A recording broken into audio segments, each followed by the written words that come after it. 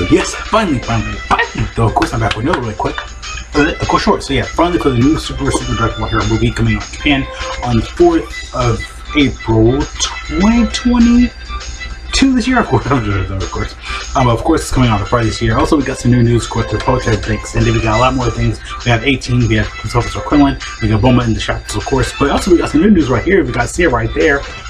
It's finally a thing now. So yes, Teen, Goten, and Trunks, of course, from the Dragon Ball superhero movie. They're finally being aged up. It's insane. So yeah, I just want to kind of cover and go over it really quick though. Like this is really a thing right now. Like they finally aged them up. Finally, they aged them up though. So yeah, of course, Trunks has the hair from the manga.